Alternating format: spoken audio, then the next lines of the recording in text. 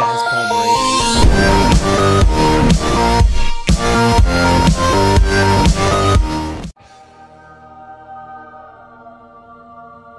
Hey guys, Palmerator here, bringing you part 3 of everything you need to know about horses in the new 1.6 update, and we'll show you this here. For those of you guys that haven't seen the other episodes, I'm doing these in little parts just so if someone wants to look up one specific thing, they don't have to watch a 10-minute video.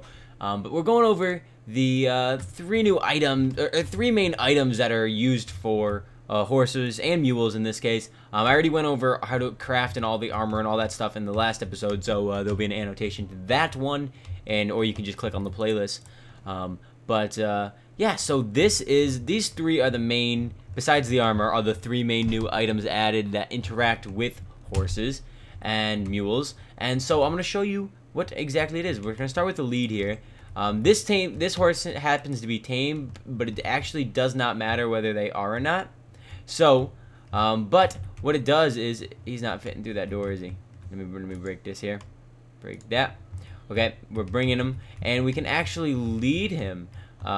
Actually, this is actually bothering me because in real life, horses are supposed to be led from the left side, not the right side. But yeah, you get the point. You could pull him, you can drag him. If you don't, for whatever reason, feel like riding him, you can just pull him around.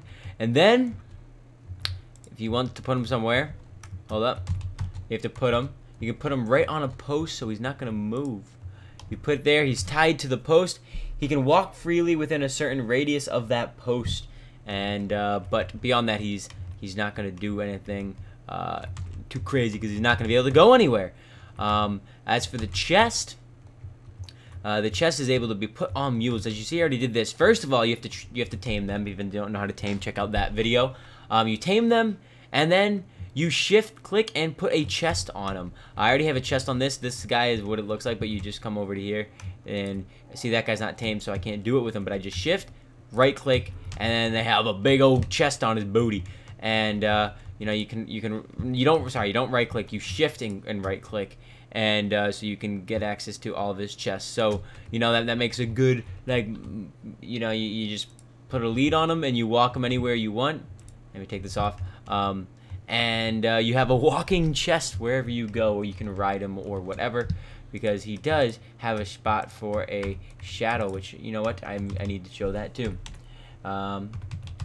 Mode 1, I need my saddle. I can't believe I didn't remember that. There we go. That obviously interacts with them.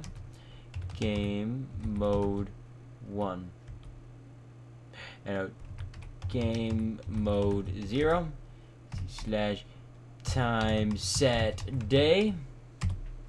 And alright, and the way you interact with the saddle works the same as the horse. You shift click, shift right click, and then you just place the saddle right there. Now you jump on him. Let's see, where does he come out of here? Right here. And let's break that. And actually not break that, but, and you could just control him. So now, woo, running on a mule. I do not believe the horses are actually faster than the mules, but they have more health, if I believe so. And so yeah, that's that right there.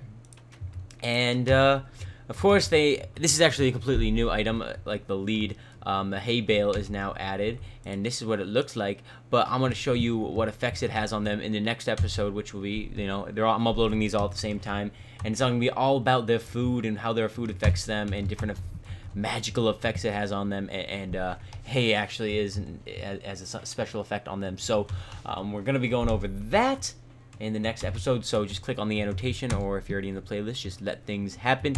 If you guys are planning on subscribing, thank you very much. I do Minecraft videos every day, and all that stuff.